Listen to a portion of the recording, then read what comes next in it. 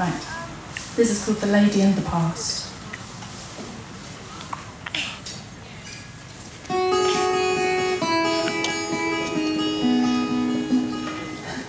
Ooh.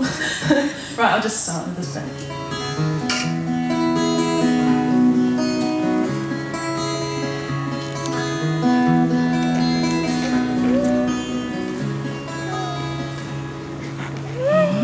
She stood before the past and said, I'll change you, my friend, if you would just let me in.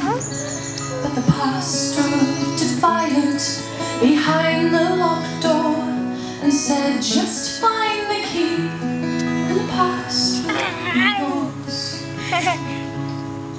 The woman, she slumped down onto the ground and searched all around her, no key could be found. She looked through the keyhole and saw an old friend, a picture frame broken and unhappy ends. As old memories fade, the new would come forth. The woman jumped back as they scratched at the door. She felt her heart beat as they pounded her chest. She feared that this longing would not let her rest.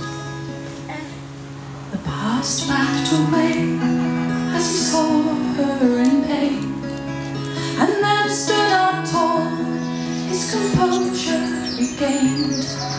A silhouette that of a dignified man. He unlocked the door and then offered his hand. Tell me, young lady, that you thought this through. The door is unlocked, now it's up to you. But the woman was crying, tears rolled down her face. She sat there in pieces, all scattered of place. A man sat beside her to keep her from harm. She held his hand tight and fell into his arms. He held her in silence and just let her weep and mourn for the sorrow he'd not let her keep.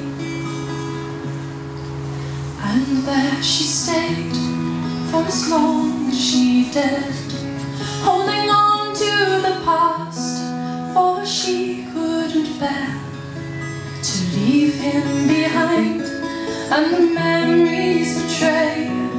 She asked him, could she live alone in this way? He looked at her straight with pride in his eyes. To question your dwelling is where the hope lies. I'm here to remind you of how you went wrong, to seek out your future, to guide you along. The path that is yours now is leading you on. There's no turning back, from hence I'll be gone. With that he stood and she backed away.